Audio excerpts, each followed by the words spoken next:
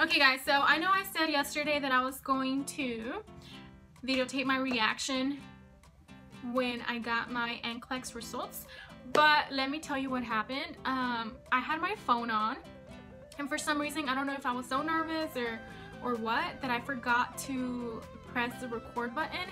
But all this time I thought I was recording and I wasn't. So yeah, I don't have the video clips, and I was so upset yesterday when I looked at my phone and saw that they weren't there. I was like, what the F? Like literally I had my phone like that and I thought I was videotaping, but I wasn't. So I am so sorry, but I got some good news. I did pass. Matter of fact, I don't know, I think I printed out my results, so let me go and have my unofficial results right here. It says pass. I am officially an RN, guys. I cannot believe it. After 2 years, I am officially an RN. That is crazy. Especially because I started off as a CNA back in 2011. Started off as a CNA, then moved up to a med aid, which is like a medication aid.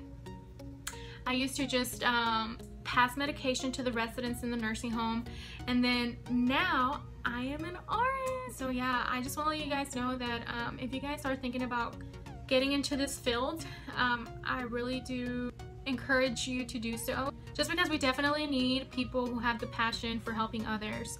So it doesn't matter where you have to start. If you have to start off as a CNA, then do that. Yeah, just start somewhere, and it doesn't matter how long it takes.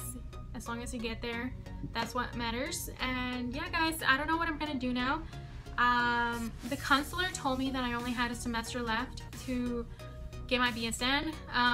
So I'm either thinking about working a year at the hospital and getting some experience, or working a year at the hospital and, you know, kind of doing a class or two at a time online, or taking the whole load of classes while working. I feel like working and taking like a class or two at a time will be less stressful for me.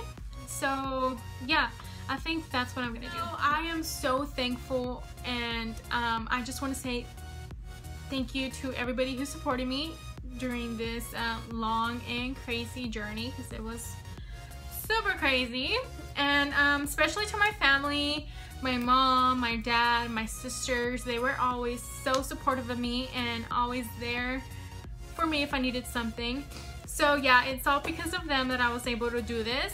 Especially my mom. She prayed like there was no tomorrow, and I truly feel like it was because of her and everybody who prayed for me that I passed, because seriously, I was not ready for this test. I felt like I wasn't ready, but for some reason whenever I was taking the test, it was just so easy. I wasn't second guessing myself, and I just went for it. God was really helping me, and I feel like He's gonna help me throughout my career.